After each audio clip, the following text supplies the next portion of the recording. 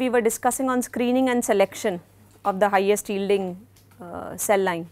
So, what methods can be used for selecting the highest yielding cell line? Can be active and passive techniques.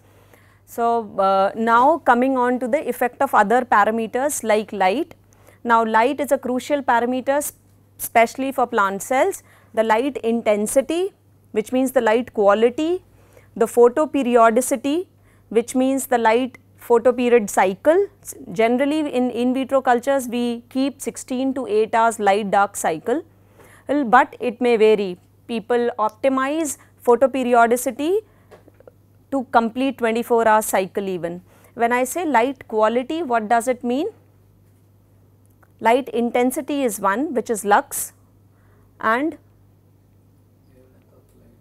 wavelength of light. So, sometimes secondary metabolism is also found to be a function of the kind of light, which means the wavelength of light. Sometimes in some of the secondary metabolites, blue light has been found to induce the production of a secondary metabolite. We will be discussing some of the examples. So, the behavior of culture is influenced by three things I said: photoperiodicity, light quality and intensity. Now, promotory effects of light may possibly due to what? Because light might, and in literature if you see, it can play a role in activity and expression of enzymes. Activity of enzymes when getting affected can even lead to active transport of these nutrients, uptake of nutrients from the soil or the medium. So, now this can be an indirect correlation because some of these enzymes which are responsible for active uptake are getting influenced, their expression can be getting influenced by the light photoperiodicity or light intensity or the kind of light or the wavelength. So, enhanced uptake of sucrose and nitrate has been reported in literature to be affected by the light. Now, I was saying an indirect effect, some of these might lead to generation of ATP, enhanced production of ATP, which in turn may facilitate the active transport of the nutrients. The process being under the control of phytochromes. Now, these are certain kind of proteins, PR proteins, which are generated, which are impacted by the light, which in turn may help in the transcription of the certain enzymes which may be responsible in the biosynthesis or induction of a particular secondary metabolite pathway. So, the process being under the control of phytochrome through mediation of increase in the intracellular level ATP also, and if you will see literature, they might be directly impacting the transcription process. So, contradictory effect of light on enhanced secondary metabolite production in the presence of light has also been observed, where higher accumulation happens in dark. Now, if in nature sometimes a particular secondary metabolite is known to be synthesized in the underground parts. So, now getting synthesized in the underground parts, the regulation might be with light. So, then if under in vitro conditions you will try to enhance the production, you may observe that under complete dark conditions in your plant cell or other forms of in vitro cultures, the secondary metabolite biosynthesis is found to be affected or regulated. So, some cues have to be obtained by how and where the secondary metabolite is getting synthesized under natural conditions. A temperature, now coming on to temperature, generally 25 degree plus minus 2 is what is found to be suitable for generally most of the species, but sometimes even a change in 2 degrees or 3 degrees makes a difference. That is what we observed with Viola odorata. So, there are plant growth chambers which are maintained at 23 and a plant growth chamber which is maintained at 25. But under 25 degrees C, you will find that they do not grow much, their growth rate gets affected. So, therefore, temperature, and again how do you think the temperature can play a role in the growth as well as secondary metabolism? How does the temperature affect? Ma'am, the presence of light is directly proportional to the photosynthesis and also. Light is one, temperature? Enzyme activity can get impacted, or membrane composition, membrane fluidity, permeability can get impacted. So, there are different ways in which the temperature affects. Now, coming on to aeration and culture mixing, this is particularly important under in vitro conditions when you are working with in vitro cultures like hairy root cultures or cell cultures. And when is it more useful or more crucial? When it is in under liquid culture conditions. Now, culture agitation and aeration, these are said to be independent parameters. Now, agitation is what? It will facilitate, like any other fermentation process, it will facilitate. Mixing is related to mass transfer, homogeneity. So, not only of the, it will allow the cell to be suspended, does not allow it to settle down, again affecting the mass transfer. What else? You said homogeneity, means all the media around is homogeneous in composition. Then mixing, everything is properly mixed, means uniform conditions throughout. What else? In case of plant cells, Friability, separate cells will be dispersing, which means settling down. So, keeping them in suspension. Okay. the size of the bubbles. And in shake flask, there is no bubbling, isn't it? So, then we can afford to stop, have a static shake flask. Cells keep on moving, the cells which were on surface, they will come down and like that. Or the media. Ultimately, the gas to the cells is through the media. So, the transfer is facilitated if the media is, and how is the aeration taking place in a shake flask? Especially it is aeration through surface aeration. So, continuous circulation will facilitate the contact of the media with the air above. So, culture agitation and aeration are independent cultural components. They can impact the growth as well as secondary metabolite biosynthesis. Now, culture volume may have influence in oxygen absorption coefficient associated with the area of the culture medium. Culture volume, how does it impact? Which we also call as media to flask volume ratio. Because in turn it will impact the surface to volume ratio. The surface which is exposed to the air. So, RPM generally, although this is just a range 90 to 120 RPM, is if you see microbial fermentations, it goes above 250 RPM. But in plant cell fermentations, nearly less than 100 or around 100 to 150. Crossing above 200 and so, then how will you find that what RPM is the optimum? If I give you to plan an experiment that what agitation speed should be optimum, how will you decide? Run it on different RPMs, Okay. same, all the culture conditions and experimental setup same, and we'll run it on different RPMs, and whatever we are aiming to increase, we'll check for it whether it will make Maximum a production. maximum Time. production. Now, why do you think there would be a change? What will get first impacted, the secondary metabolite biosynthesis, or it is an intern response of something else? Cells itself will get damaged. Yeah, because they are very sensitive. Not very sensitive, yeah, but there can be detrimental shear forces with increase in RPM. Now, how will you then find or justify that this RPM? So, in turn, when you talk about shear forces or shear sensitivity damage, how will you quantify that? Cell viability. What are the methods did we study earlier for plant cell viability? Closer to that. TTC assay. So, you can use these assays to check the viability. So, percentage viability drop with the RPM and then find out because in turn it is the biomass productivity which will get affected and thereby your product productivity. So, the first would be indication would be your biomass productivity and you see your viability. Okay, what else do you think apart from oxygen can also get impacted by this media flask volume ratio or your RPM? There are other gaseous components like CO2 or volatile components which act as growth regulators, especially in plant cell fermentations like ethylene.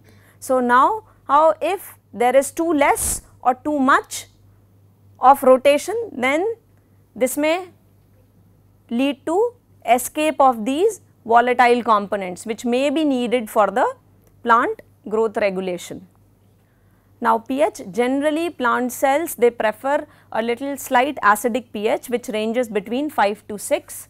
So, the pH when you maintain irrespective of the species, one has to see that it between 5 to 6 they are quite sensitive, which one is the optimum pH. Now, how do you think the pH impacts the growth?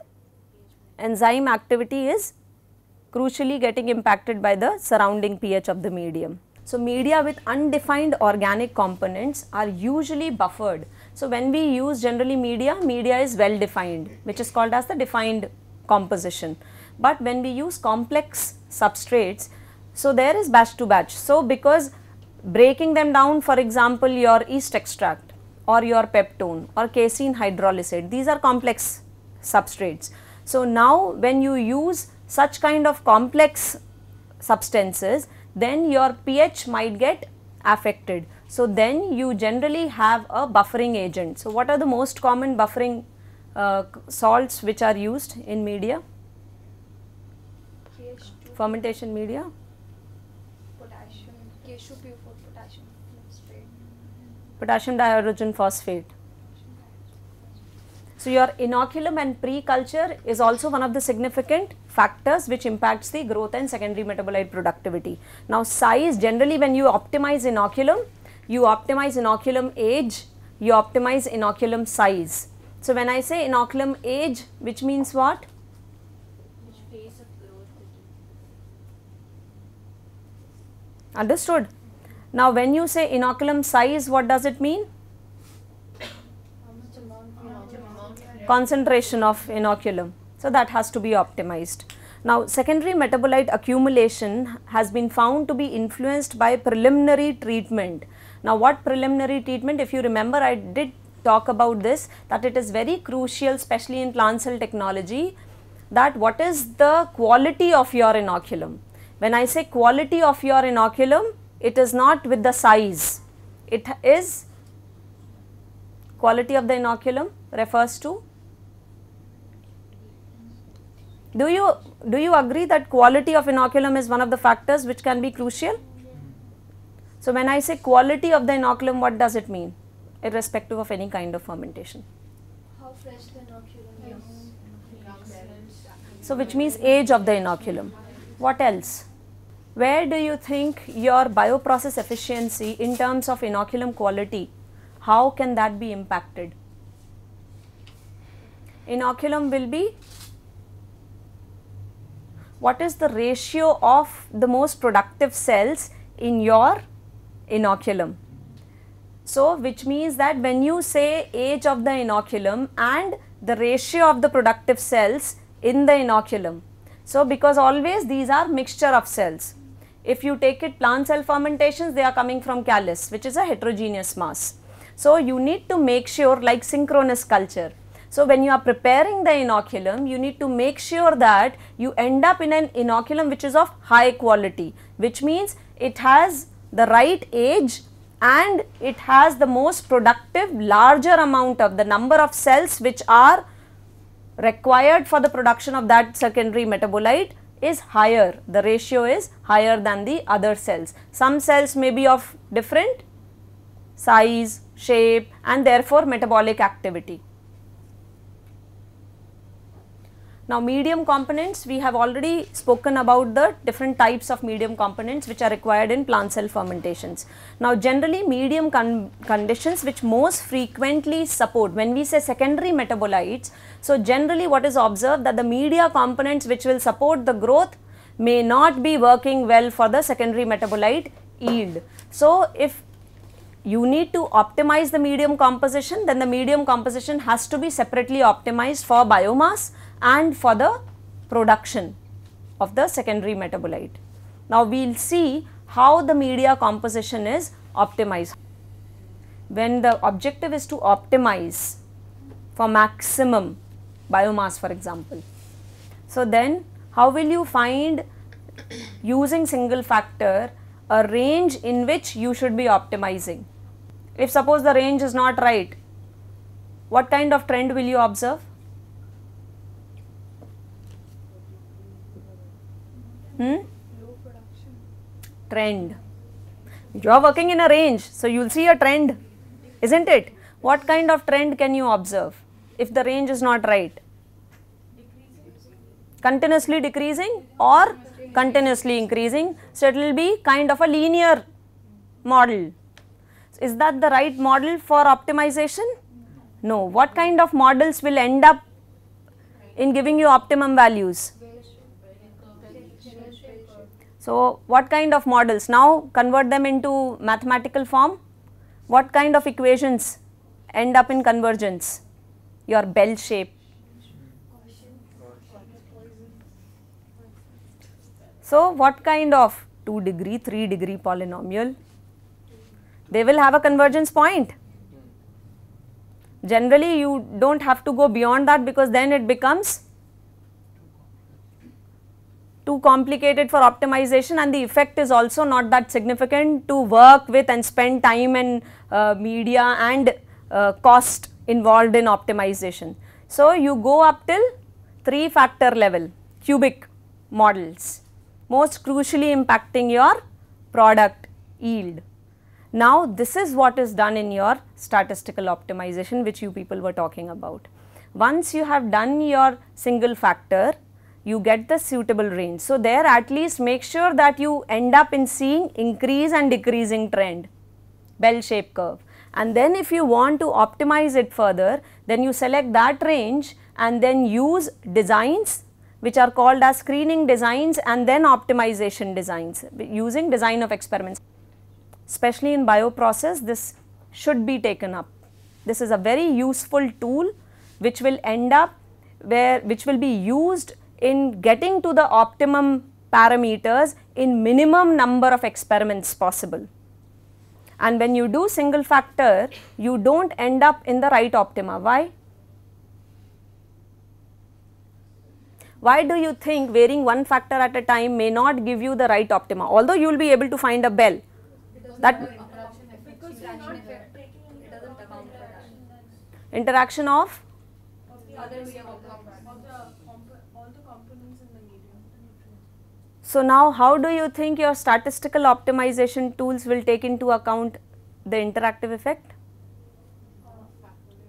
We give high and lows of each of the media component, and then Okay. gives us a set of experiments varying different So a number of recipe can be designed because every factor is varying, so there can be so many permutations. So now what is the advantage? I said the number of experiments are minimized. So more the number of factors, it will keep on exponentially increasing. So now the help of these tools, these are called as fractional factorial designs. What does that mean? There are full factorial designs as well, but generally to minimize the number of experiments and get to the optimum value, you use fractional factorial designs as well. What does it mean? Taking that and your where we are getting that reflect of every variable. No, coming to the design. Right now we are designing experiments. So which means that among these 8, there can be different, I am just giving you a small. So now you pick and choose the design of experiment tool will pick and choose only some of these design points. Now, some of these design points will be then given to you and you will be asked to carry out the experiments. Now, some of these designs in the range which you have given, it will choose depending on the interval. There can be so many different recipes. A design can be which chooses only 3 points for a particular variable. A design can be which chooses 5 points for a particular variable in this range. So, there are different types of designs depending on the number of data points they choose for every variable, and then from there it chooses only set recipes and gives you a design of experiments which the tool asks you to carry out. Now, suppose coming back to a secondary metabolite which is non-growth associated, you will carry out the experiment. What should be your response for every experiment? So, your media for biomass, will it be same for the media for your product? Not necessarily. So, then how would you know which component is for biomass and which component is for product, such that ultimately you end up in maximum product productivity? So, therefore, you would like to optimize in one go how are your different media components are affecting the biomass and how are your different media components are affecting your product, because these may not be directly correlated depending on whether it is growth associated or non-growth associated product formation, and also whether there is a need to do biomass separately, and this also depends on whether it is extracellular, intracellular product formation. Ultimately, the goal is productivity. So, now coming back to your screening designs. Now, first thing is, I have so many different media components. First, I need to know, before even I come to the optimization part, which are the most significant ones. So, that I was talking about in the earlier classes, that screening designs like Plackett-Berman design is most frequently used. You must have heard, you must have seen many papers in literature. What it does, connecting it with mathematical modeling. What does it do? These screening designs generally, as your experimental recipe is obtained, it depends on certain assumptions. Let us talk about the Plackett-Berman, which is most frequently used. It is based on the assumption that although there is interaction among the factors, but if there is an interaction between any 2 factors or 3 factors, you cannot negate that at least one of them will be having a very significant effect. Then only their interaction factors are having significant effect, isn't it? So, and what else? That there is factor sparsity, which means that the factors which you have chosen are independent factors. They are not compounded, which means the one of the component is not affecting, you are not matching pen with pencils here. So, these are independent factors. So, now with this it takes into account, because it assumes that the main effects are the most significant effects, and because of these significant effects the interactive effects will gain importance. So, it neglects the interactive effect and fits it into a linear model. Linear model means only taking into account the main effects. Main effects are the effect of each of your parameters A, B, C, D, and it will ask you to carry out the experiments in the 2 range which you have given, the lower level and the higher level. It will select some of the design points and then you will do the experiment. Based on that experiment, it will try to fit your response. Now, your response becomes in that y is equals to mx plus c, your response is y, isn't it? And your factors is x1, x2, x3. Now, it will, based on the y value, it will, based on whatever experiments you have carried out, you will get a number of y's for number of x1, x2, x3 function. So, you will fit all this in a linear model, polynomial. Based on the fitting and the closeness of the fitting, it will do a simple regression analysis and it will fit, and it will give you the coefficients of that mx plus c was there. Now this mx can be m1 x1 plus m2 x2 plus so on. So it will give you after fitting, fitting is what? Modeling is what? Simple, you began with a simple equation y is equals to mx plus c, you give the data of y and x, you will end up after best fitting it will give you the value of m and c. Similarly in the same model, it will give you the values of different m's for different x1, x2, isn't it? Now depending on the value of these m's and their signs, what can you make out? Positively they are increasing the concentration or negatively down regulating the secondary. Be more clear. Suppose you see a positive value of m, what does it mean? Let us talk, she is talking about the sign first, we will not talk about the magnitude. Let us talk about the sign first. A positive coefficient means what?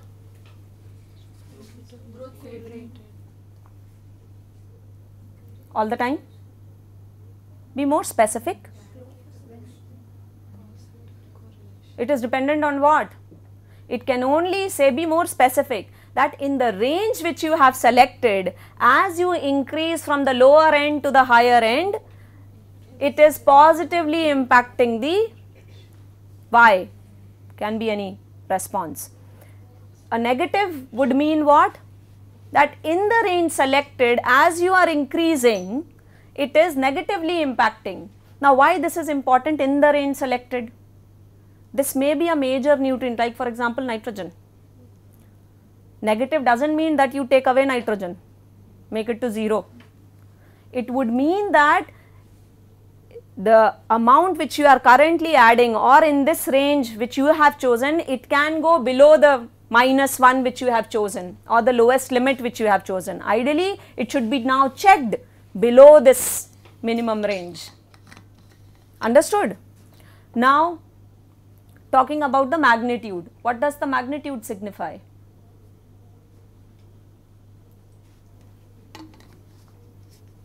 How will it help in your media optimization? All the factors will be given some sign submagnitude, isn't it? So now this will tell you what? Suppose there were 3 factors, one is -5, +5, +3. What can you do with these values? What can you do with these values with magnitude? Can you not rank them? Rank them for what? Ranking is what now? What was our aim before we began with Plackett-Berman? Screening design. Means what? Not optimization. I said screening design. What does that mean? To choose which one is significant, which one is least significant, which means ranking can be done. Now for optimization, if there were 16 parameters, 16 components in the media, all 16 will be ranked. So optimization means all 16 have to be optimized, ideally on paper. But do you think that is worth spending time, money, consumables? Depending on this magnitude and the sign, you can pick the top ranked, which are most significantly affecting your response for further optimization in the range. Now why do you think further optimization is crucial?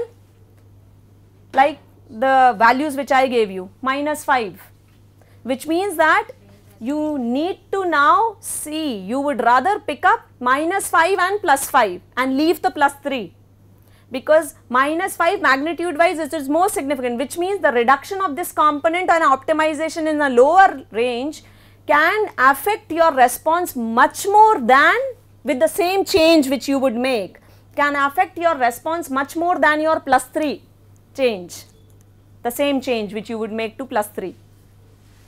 So that is what is useful in screening designs. Then you rank them, then you come on to optimization designs. You must have read papers. The most frequently used is your response surface methodology. Response surface methodology, there are a number of tools there. One of the tools most frequently used is central composite design. You must have heard about Box-Benkum design also. So, central composite design, what does it do? Or these response surface methodology in general, what does it do? It will have a number of tools which I was now talking about, that between 3 to 5 in that same range which you had given, it will pick and choose. There can be any number of x and y's, not y's, x, because you have suppose x3, x1, x2, x3. Now this x1 between -1 and +1 can also have a number of data points. So now this would choose from 3 to 5 those data points and will give you a recipe. Again you will carry out experiments and it will try to fit, the methodology or the technology is the same. It will fit the data in a model. Now what kind of a model? Preferably a linear model. If you end up in a linear model, what does it mean? What does it mean? Now you are working with optimization. What does it mean? That the range which you selected was not right. So it has to be a converging point. Now we do not go beyond with an assumption. You will generally see people do not go beyond quadratic and cubic. No 4 factor or 4 degree polynomial or 5 degree polynomial. Why do you think?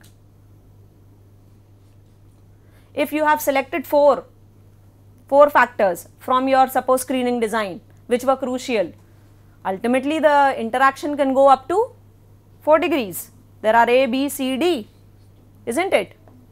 But what is generally done? Only quadratic effects are taken into account. Means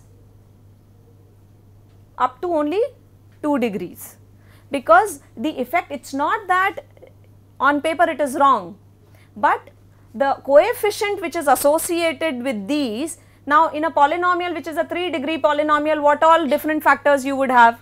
You can, a quadratic equation for example, you will have y is equals to, can be mx, mx square, mx cube. If there are 2 factors, can be m x1, x2, m x1, x2, x3, can be m x1 square, x2, so on. Can be such a long polynomial. But generally the higher order terms are neglected because their coefficients associated will not be as significantly impacting your response. If so, then one has to look into the model equation. So then thereafter, once you fit, ANOVA is used for analysis of variance. This will tell you that how is the fitting good or not, the error once you did the experiment is acceptable or not. So that is where your statistics comes into the picture, whether to what confidence level you can accept this model. If the confidence level is good, the model is able to predict, the confidence of the prediction by the model is accepted. Now once you have the model, now suppose now model is ready, which means now values to the coefficients have been assigned in this polynomial equation. This is a model now. How do you use this equation to determine the optimum values?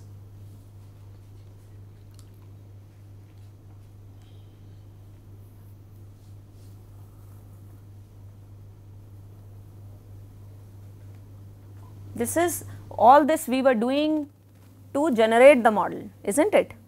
Now coming on to our ultimate objective, I need to optimize.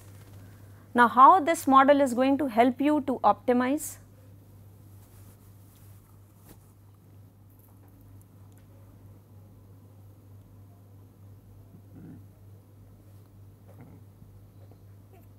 Where your in silico approaches help. Manually it is difficult because it is a polynomial, which means now this model can predict for different x1, x2, x3, it can predict a number of y's. According to the response. So now in silico you can generate what? A plot with a change in x's, how is y changing, and if the objective function can be kept as put y maxima and solve this equation to give me the value of x1, x2 and x3 for y maxima. We can use a number of mathematical methods, numerical methods are available, isn't it? So, this is what goes on in the background of these tools. You generate contour plots because these are converging. So, in a 3D surface which is called as response surface, you must have seen surfaces coming out, 3D surfaces. So, with a change in, so generally when you see contours, it will show you the effect of any two factors. It is a 2D plot. So, it will pick and choose. So, now it is the user defined which two factors. Now, how would you define which two factors? You can go back to your screening design and see, or in your model, which factor coefficient was maximum. Suppose carbon and nitrogen were coming in the top 2 rank. So, you would try to make a contour plot between carbon and nitrogen, which is a 2D plot, keeping rest of the factors at their average values, and you see how is your response changing, and you keep generating these data points. So, in silico what it does is, all these data points, because this is a converging plot, so around a circumference whatever is the value of x1, x2, x3 will give you the same response. So, when you keep maximizing, it will converge to a single point where your x1 and x2 would be the value, a single value which is giving you the maximum y value. That is how it is done. So, this is how you will get to the optimum value. Now, in your, when you see tools, depending on the confidence of your model, they sometimes differentiate the areas of, because it is a 3D surface, how will you get to know, although I am getting a maxima here, but how do I know that how much is the confidence interval? Although I am getting a maxima here, but my x1, x2 predicted here are falling in a lesser confidence value. So, then I would not pick that, I would rather pick a lower response value where the confidence interval of the model is high. So, that is where you use these 3D surfaces, and 3D surfaces, they have a color demarcation through which you can, the user can know where the model, how is the model confidence varying in different regions of your design space. Okay. So, that is how media optimization or any kind of optimization is done and is useful, because in minimum number of experiments you can get to the optima.